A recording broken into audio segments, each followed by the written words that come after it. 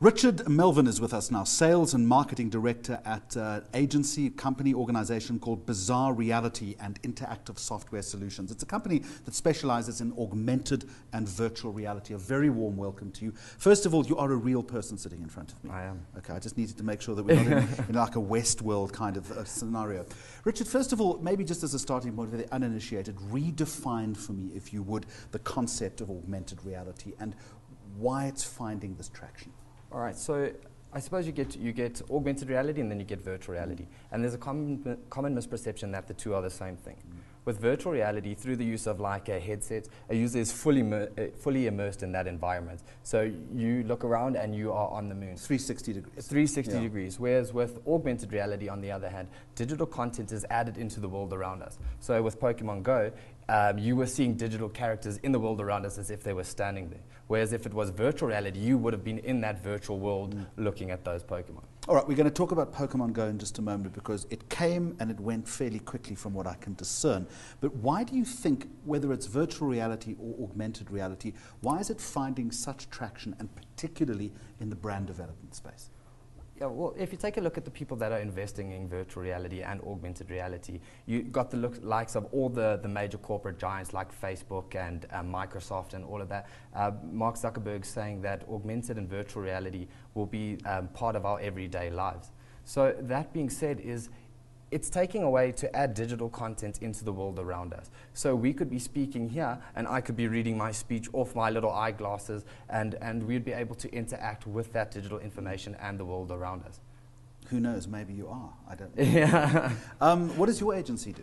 So Bizarre Reality, we specialize in augmented and virtual reality from a commercial point of view. So we actually working on quite a few exciting things, maybe the next Pokemon Go, if we're lucky enough. But that being said, we joined the train or jumped onto the bubble of augmented and virtual reality before it became a household name. So we've done quite a lot of research and development. We went up to Silicon Valley and we saw what companies were doing over there and how the industries were shaping out. And we brought that information back with us to South Africa, and we've created a solution for the South African market. The sense I get in the brand development space is that marketers say it's nice and it's a nice to have. It's not a necessity. Are you starting to see a change in that perception? Yeah, definitely.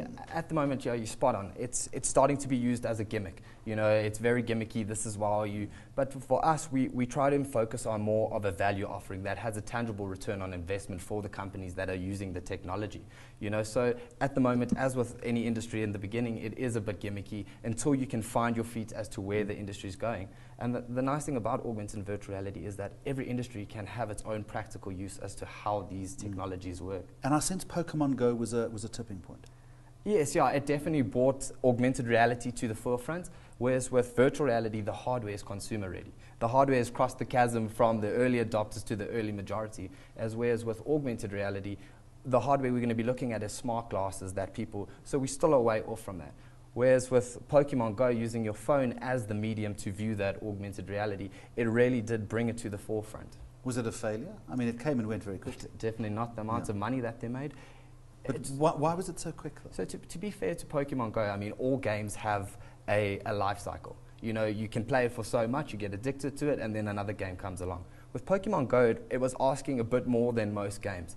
You know, as a user, you had to actually now get up and physically go and walk around and catch these Pokemon.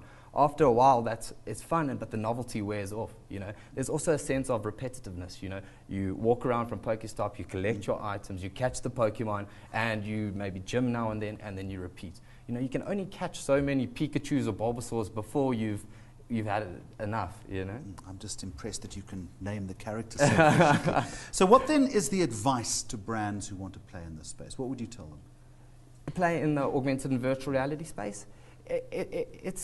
It's a very interesting question, but from what I must say is you need to try and derive a value from your offering. You know, a gimmick it can only last for so long, you know, and in South Africa we had a unique opportunity for brands to jump on, you know, because not everybody has seen augmented and virtual reality, how it can be used to its full potential. So there's a space now for them to adopt this technology and create that impression of this is how we are using it, this is where the industry is going.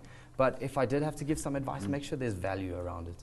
All right, and you've convinced me that you are a real person. Richard Melvin, thank you very much. Shami, thanks so much.